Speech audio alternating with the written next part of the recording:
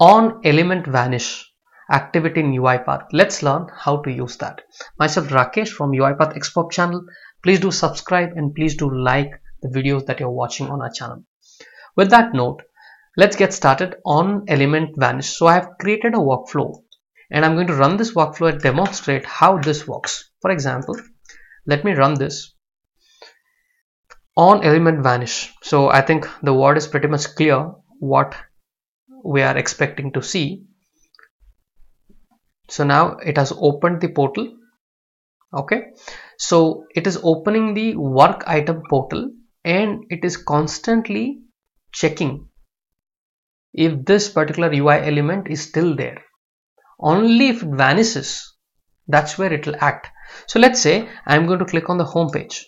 So the moment I do this and try to move towards some different page, so immediately it warns me, you have moved away from work items, please get back. So, and it is also noting the time of it. Okay, so if I click on OK, if I again go back, so it is instructing me and it is logging a time. If I go back once again it's going to do the same job. So it is constantly monitoring. So how do you enable or create such a workflow? Let's learn that. Okay, so let me stop this and let's get started from the beginning. So the very first thing what I'm going to do, I'm going to use a open browser activity. Quickly drag and drop that.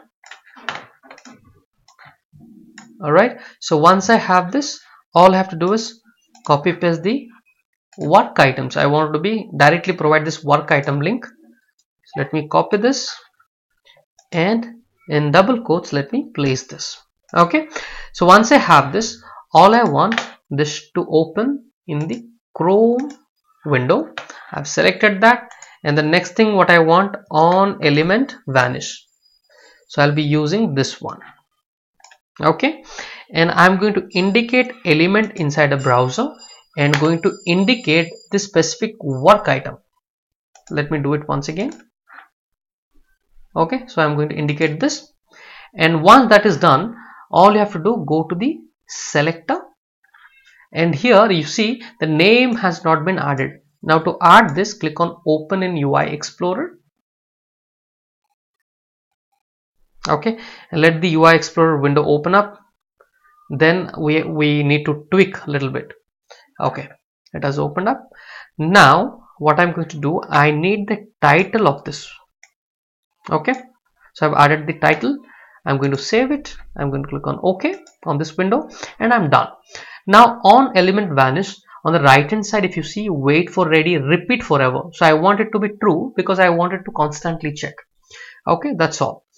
And then here in this container, because on Element Vanish is a container that enables you to perform one or multiple actions after a specified UI element vanishes. So remember the meaning of the on element vanish activity. So it is a container and it will act only when that UI element vanishes out of the screen.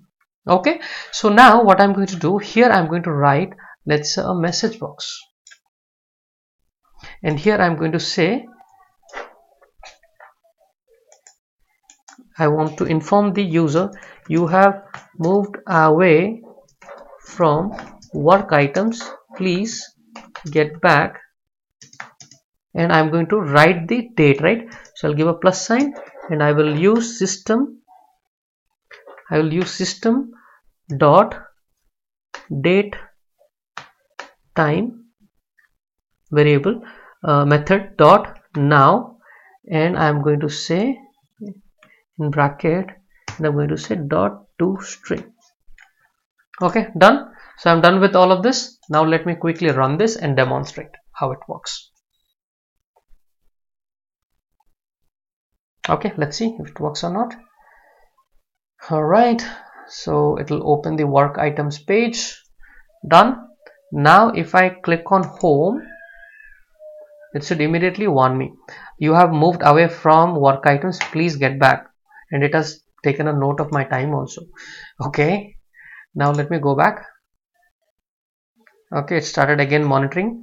If I come out of it, again it's warning me. Okay, so that's all the workflow, and there'll be lot many intelligent work can be done using these activities, guys. Okay, this is just a sample example, and I hope this must widen up your thought process and you can utilize it in much more smart way. Thank you guys for watching, and please do not forget to hit on the like button. Please do hit on the like button and do subscribe to our channel. Thank you guys, have a great day.